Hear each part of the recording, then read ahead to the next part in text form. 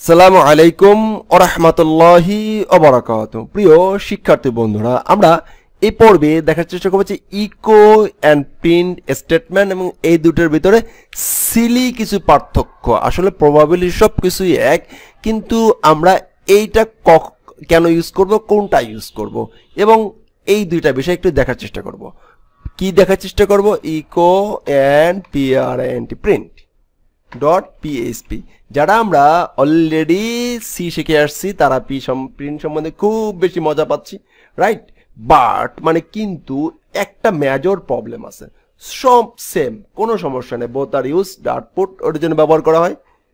আমি একটু বলে নেই, সে একটু লিখে নেই, তাহলে মনে হয় বিষয়টা ভালো হবে।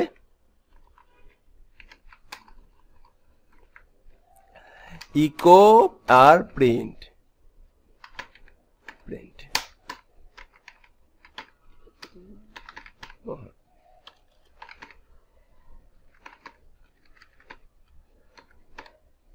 সেম লাইনটা আমি উপরেও ব্যবহার করি, অ্যান্ড সেম এই জিনিসটাকে একটু আমরা আউটপুট করে দেখার চেষ্টা করি।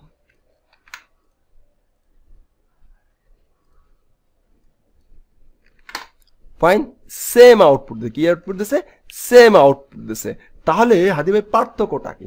পার্থক্য এখানে একটা বিষয় আছে, ইকো কোনো কিছু রিটার্ন করে না, ইকো কোনো কিছু রিটার্ন করে না, বাট প্রিন্ট রিটার্ন করে, অন রিটার্ন করে।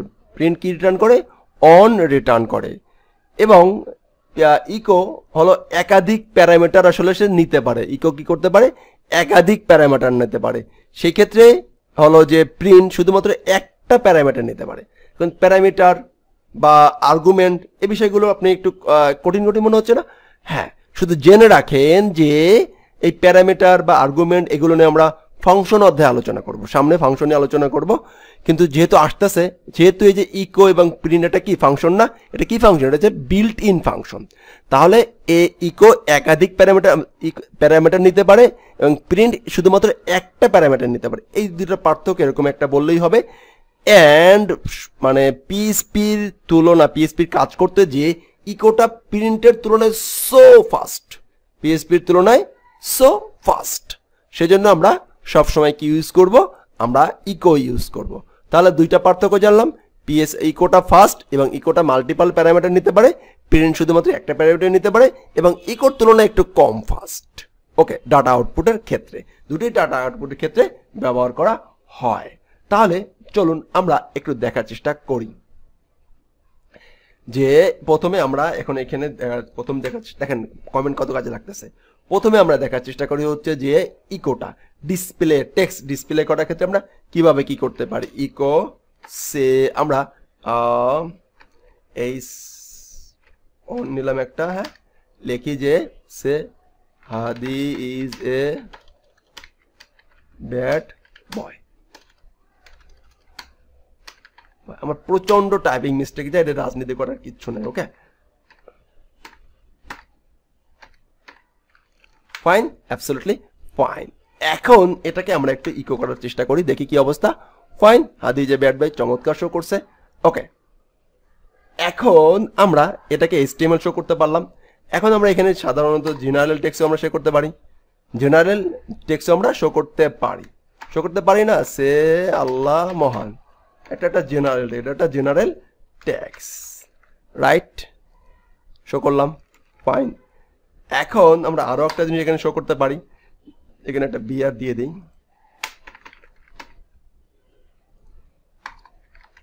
ইকো আমরা say I am really bad boy. M I really bad boy, এমটা আগে আনতে হবে। আমি অন্য একটা জিনিস বোঝানো যাচ্ছে, I am really bad boy. আচ্ছা, প্রশ্নটা না করি, থাক, এরকম থাক, ফাইন। ইকো এই দেখেন কমাও আমরা ব্যবহার করি, সেটা বোঝানো যাচ্ছে আমরা যে অ্যাপোস্ট্রোফি এসটাও আমরা ব্যবহার করতে পারতেছি, রাইট? Absolutely right. এরপরে আমরা আর কি করতে পারি সেই বিষয়টা একটু দেখার চেষ্টা করি। আমরা দেখি, এটা গেল। এখন ওই যে বলছিলাম যে একাধিক প্যারামিটার সে নিতে পারে, ইকো আমি কমা ভালো না তুমি কমা ভালো নিয়ে থাকো। লাস্টে এটা আমরা কি করে দিলাম, আমরা সেমিকোলন দিলাম। এখন দেখেন শো করে কিনা, আমি তো ভালো না তুমি ভালো লইয়া থাকো। ফাইন। এখন আমরা একটা কাজ করব, কি বলতে চাইলাম, এটা হচ্ছে একাধিক প্যারামিটার। এটার প্যারামিটার প্রত্যেকটা আলাদা প্যারামিটার। একটা প্যারামিটার থেকে আরেকটা প্যারামিটার আলাদা করার জন্য কি দিতে হয়, কমা দিতে হয়। প্যারামিটার জানি না হাদি ভাই, আপনি এখন আমাদের প্যারামিটার বুঝতেছেন, শুধু জেনে রাখেন এই যে একটা প্যারামিটার থেকে আরেকটা প্যারামিটার সেপারেট করতে কমা দিতে হয়, এই বিষয়টা জানা থাকতে হবে। ওকে, তাহলে আমরা ইকোর মাধ্যমে একাধিক প্যারামিটার আউটপুট পাস করতে পারলাম। ওকে, যখন আবার প্যারামিটার দেখাবো তখন তো আর ইকোটার কথা মনে থাকবে না, সেজন্য ইকো যে একাধিক প্যারামিটার নিতে পারে সেই বিষয়টা একটা জ্বলন্ত আমরা এক্সাম্পল দেওয়ার চেষ্টা করিলাম। এটা হলো সরাসরি, রাইট। এখন যদি আমরা দেখতে চাই যে ইকো সে কিভাবে আমাদের হলো যে ভেরিয়েবলগুলো ডিক্লেয়ার করে, কি করে ভেরিয়েবলগুলো ডিক্লেয়ার করে। Fine, absolutely fine. তো আমি এখন লিখি QTY equal 10, price equal 15। Fine, দুটো লিখলাম আর কি। হ্যাঁ, তারপরে লিখলাম যে PRO product name equal potato. Fine, absolutely fine. আমি দুইটা ভেরিয়েবল ডিক্লেয়ার করে রাখলাম এবং ভেরিয়েবলে একটা স্ট্রিং নিলাম, একটা হচ্ছে জেনারেল যে বিষয় নিলাম। এখন আমরা এই ভেরিয়েবলকে আবার কিভাবে আমাদের স্ট্রিং এর ভিতরে শো করতে পারি, ইকো, ঠিক আছে। সে আমরা এখানে যদি এই 2 নেই, 2 নিয়ে বললাম ওকে PRO product name is, product name is. এইখানে আমরা একটা কাজ করতে পারি, প্রোডাক্ট নেম ইজ বলে সে এই যে প্রোডাক্ট নেমটা এখানে আমরা পাস করে দিই।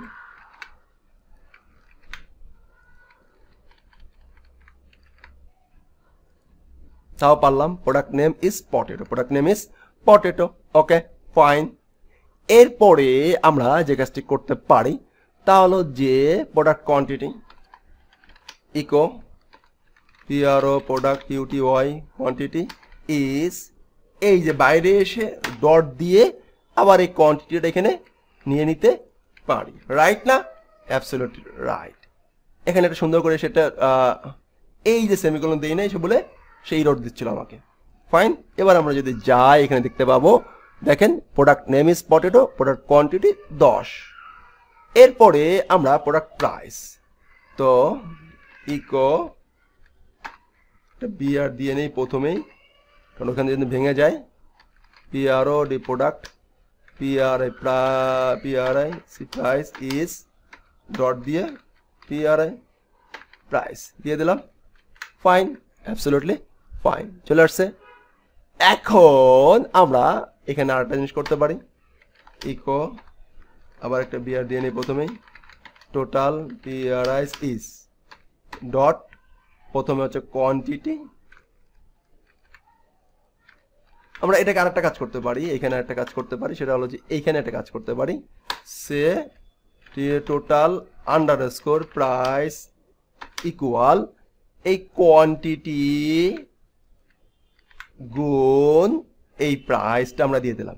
তার মানে হচ্ছে আমরা দুইটা ভেরিয়েবল কিন্তু যুক্ত করা বা যোগ গুণ ভাগ করা শিখে যাচ্ছি কিন্তু। হ্যাঁ, এই টোটাল প্রাইসটা এখানে আমরা ডট দিয়ে বসিয়ে দিলাম, রাইট? Absolutely right. এখন যদি আমরা ইকো দেই, দেখেন ঠিকঠাক কোয়ান্টিটি এই তো, টোটাল প্রোডাক্ট প্রাইস এত এবং টোটাল প্রাইস এত, কি হয়ে গেছে? গুণ হয়ে গেছে, রাইট না? গুণ হয়ে গেছে। আমরা আরেকটা কাজ করতে পারি এখানে এরকম করে, সে ব্র্যাকেট দিয়ে দিতে পারি, ব্র্যাকেট দিয়ে যে কোয়ান্টিটি,